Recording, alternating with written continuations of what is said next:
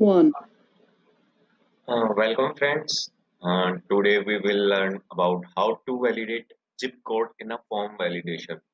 So I have some HTML code for that. Let me try. So if I am entering alphabets instead of digit, it doesn't show any error. So first of all, let me show the code HTML code for this strip. I have used simple HTML here. It is input tag, zip code, and I have given it ID, zip code, type is equal to text, name, zip code, placeholder, enter your zip code, and I have applied on key up event, which is my zip code. So I will implement this function later, and this is the alert. Means if zip code will not not validate, then an alert will come. Uh, the alert will come just below here. So this is the code for zip code box, and now I implement zip code function. So friends, I have already done this code, so I am just copying and paste it. Um, so here it is. I have used script type is equal to text oblique JavaScript and function my zip code.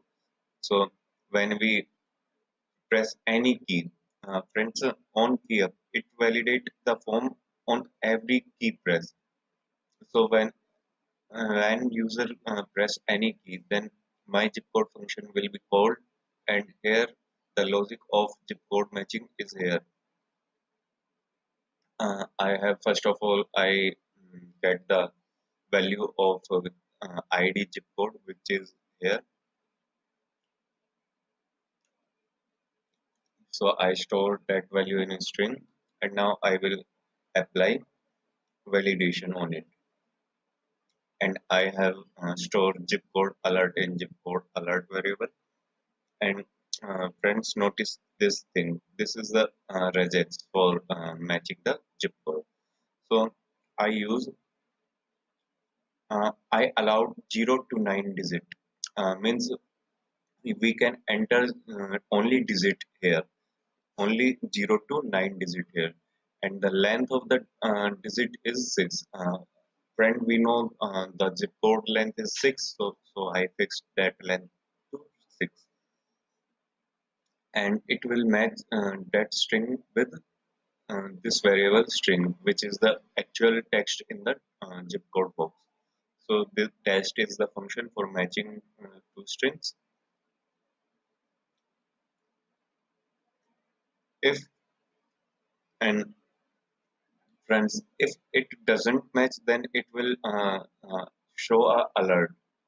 Zip code must only be of 6 digits, and if uh, otherwise, it will show nothing. Means our zip code is validate. So I am just saving it and just refreshing the browser to show the changes to you. So let me enter some wrong input. Like I enter alphabets, you can see zip code must only be of 6 digits. So it will only accept digits. So I enter digits. It still shows zip code must be only of 6 digits. So friends, I entered 2 digits. After entering 6 digit, it will be removed. Here you see the alert is removed. If I enter seventh digit, then it will show again. So this is the proper way of validation of zip code. So through this we can validate our zip code. So thank you friend for watching my video. If you like my video, do share, do like it, and do subscribe my channel. Okay, thanks for watching.